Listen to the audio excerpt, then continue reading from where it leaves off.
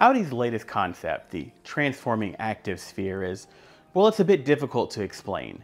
The electric sportback sedan crossover thing has a sleek, coupe-like body that rides on a tall suspension with big 34-inch all-terrain tires, though they're wrapped around 22-inch wheels, so maybe more like most terrain. Anyway, you're not going to be rock crawling in this, and that's not even its final form. This thing transforms, raising its suspension and extending its lower sills to increase its 8.2-inch ride height to 9.8 inches for enhanced off-road performance and more generous approach and departure angles. Now, one of the benefits of a Sportback is the spacious hatchback for cargo, but the Activesphere goes a step further, transforming into a pickup truck of sorts on demand. The rear glass slides forward, almost flush with the glass roof, and a short tailgate flips down at the rear, forming the bed. Meanwhile, a mid-gate folds up to separate the newly formed bed from the cabin, and now you've got room for bulky items like bikes or camping gear or whatever without having to get the cabin dirty. Plus, infinite headroom. Pretty cool, right?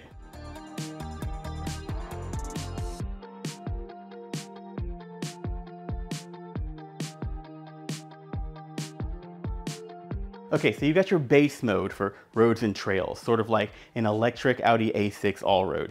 You've got your lifted mode for more gnarly off-roading.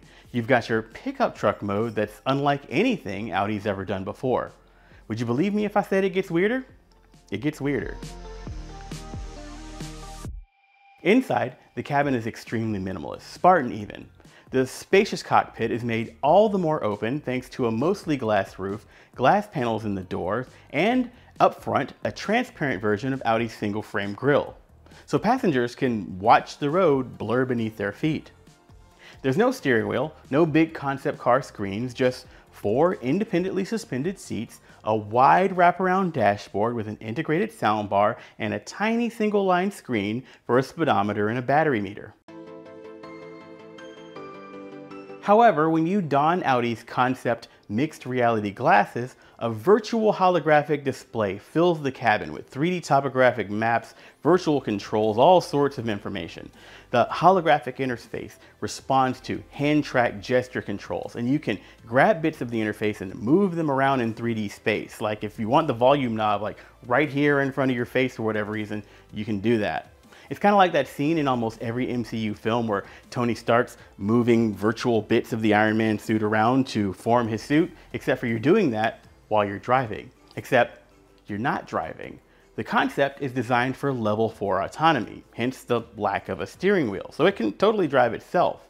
But if you want to do the driving, which you may want to do in certain off-roads and dirty driving situations, a steering wheel can deploy from below the dashboard, allowing you to take control.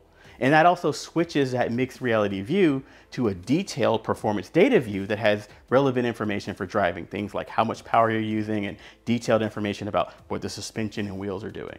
Now, frankly, those glasses are the most sci-fi part of this whole concept. Even the best mixed reality goggles that I've used, the Varjo XR3 headset that BMW uses in its M mixed reality prototype, are still big ol' honkin' virtual reality goggles.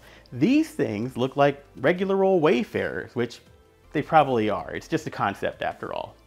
Now that said, the electric powertrain that underpins the Activesphere is based on very real production-ready tech. The concept is constructed on a modified version of the Premium Platform Electric, or PPE. That's the electric vehicle architecture that Audi shares with Porsche.